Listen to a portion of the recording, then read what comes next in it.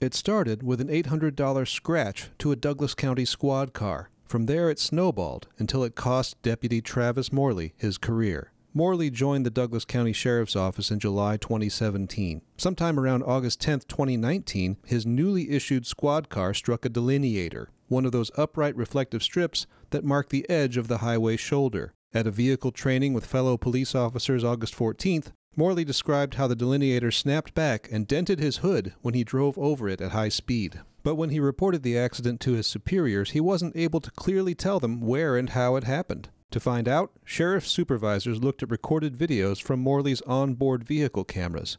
They found that several days' worth of videos were missing from the device memory, including the day of the accident.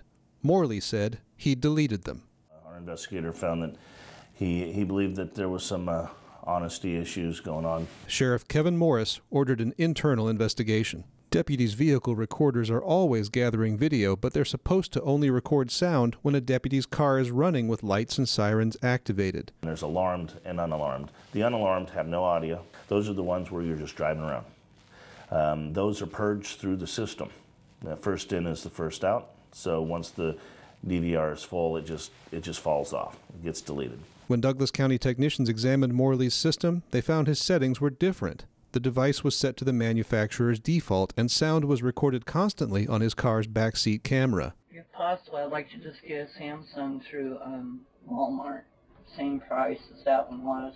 We have no idea why that occurred. We've told our folks, if you find that it's happening, you let us know, and we will delete the audio immediately, because Washington State's two-party consent, and I expect to give our deputies that type of privacy. They know that it's recording when they're, on a call. Morley said he'd been deleting unalarmed videos because he didn't want his private conversations and phone calls on record. Technicians managed to recover more than 500 files Morley had deleted, but none showed video from the accident. And one of the videos Morley deleted was taken while he was running lights and sirens to answer a call. Sergeant Jason DeMeyer managed the investigation. He said Morley gave false statements during their interviews and multiple conflicting answers to questions.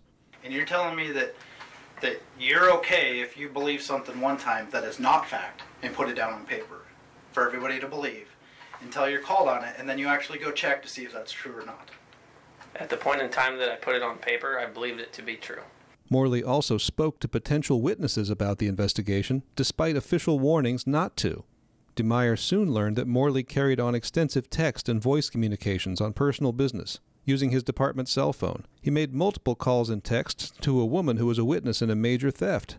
DeMeyer said the contact was inappropriate and violated department policy on dealing with witnesses while a case is still open. County phone records showed Morley used his department phone at nearly 3 times the rate of any Douglas County deputy. DeMeyer found Morley had committed 13 violations of Sheriff's Department policies and directives, including tampering with car cam video, mishandling vehicles and equipment, and lack of truthfulness.